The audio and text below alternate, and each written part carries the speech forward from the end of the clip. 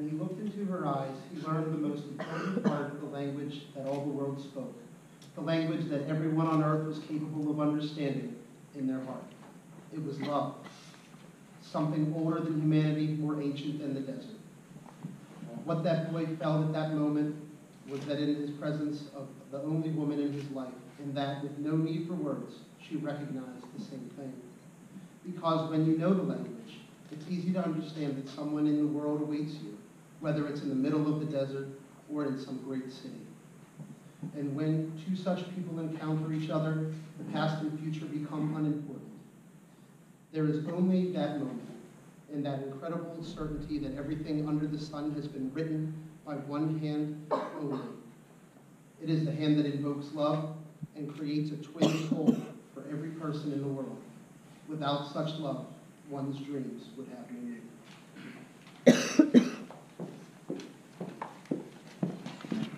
In the years you've known each other, from the moment you met to the moment you decided to stand up here together, you've been making promises and agreements in informal ways.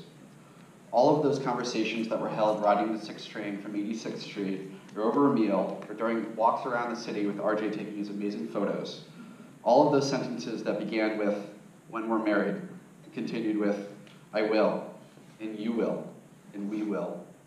Those late night talks that included "someday" and "somehow," and all those promises that are unspoken matters of the heart.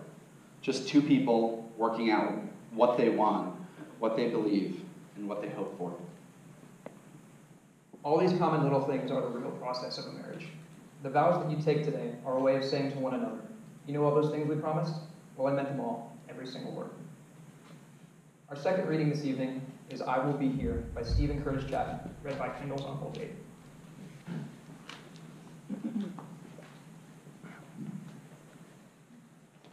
If in the morning when you wake, if the sun does not appear, I will be here.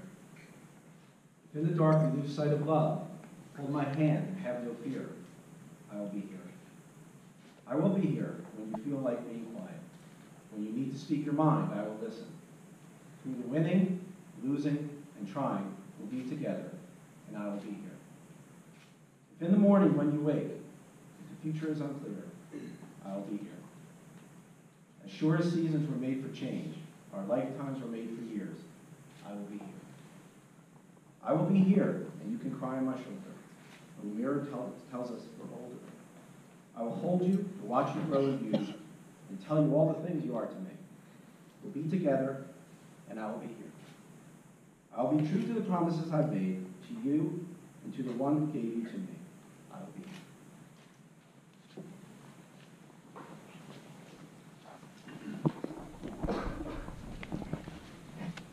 Audrey, Kendall, please.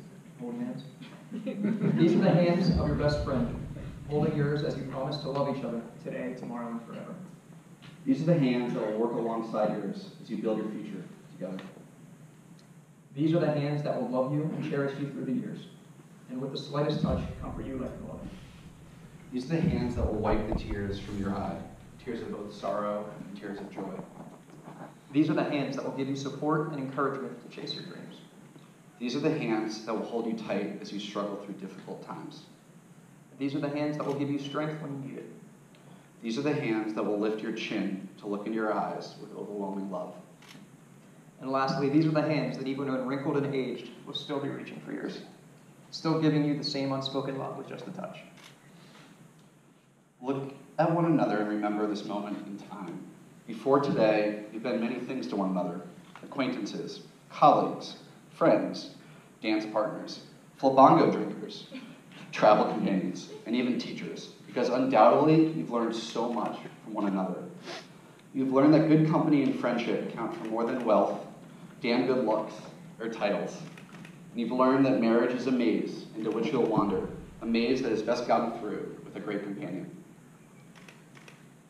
Now you'll say a few words that will take you across the goal line, and things will never quite be the same. After these vows, you shall say to the world, RJ is my husband, and Kendall is my wife. Kendall, do you take RJ to live together in union of marriage, to take him as your husband and as your best friend, to honor him, cherish him, and love him, from this day forward, for better and for worse, for richer and for poor, in sickness and in health, as long as you both shall live. I do.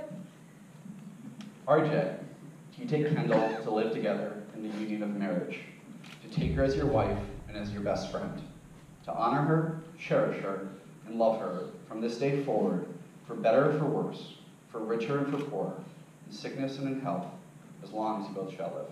I do. Tommy, please have a ring.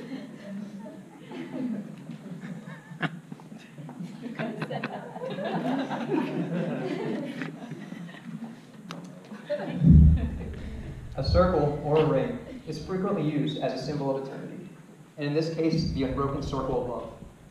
Your wedding rings are the outward and visible sign of the inward and invisible bond, which already unites your hearts. Love freely given has no beginning and no end, no giver and no receiver. For each is the giver and each is the receiver. May these rings always remind you of the vows that you've taken today. Kendall, please place your hand on RJ's hand and repeat after me. I, Kendall, take you, RJ, I, Kendall, take you, RJ, to be my husband, my partner in life, and my one true love. to be my husband, my partner in life, and my one true love. I will cherish our friendship I will cherish our friendship and love you today, tomorrow, and forever. and love you today, tomorrow, and forever. I will trust you and honor you. I will trust you and honor you. I will laugh with you and cry with you. I will laugh with you and cry with you Through the best days and the worst. through the best days and the worst, Through the difficult and the easy. through the difficult and the easy. Whatever may come, I will always be there. Whatever may come, I will always be there. As I give you my hand to hold, As I give you my hand to hold, so I give you my life and my heart to keep. so I give you my life and my heart to keep. RJ, please place the ring on Kendall's finger and repeat after me.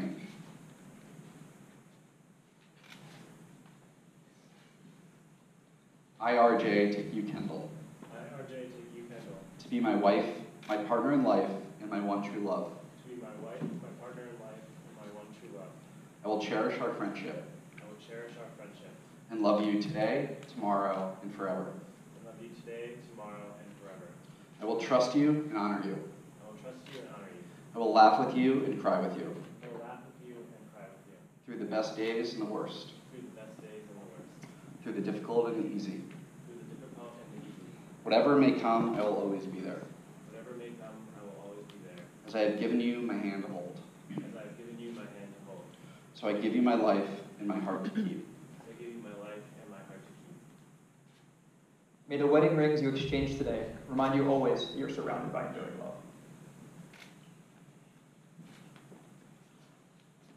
RJ and Kendall, take this one last chance to recall the moments in your life that have led you to this point. All the smiles, all the meticulous plans that went awry, and the happy accidents that got you back on course.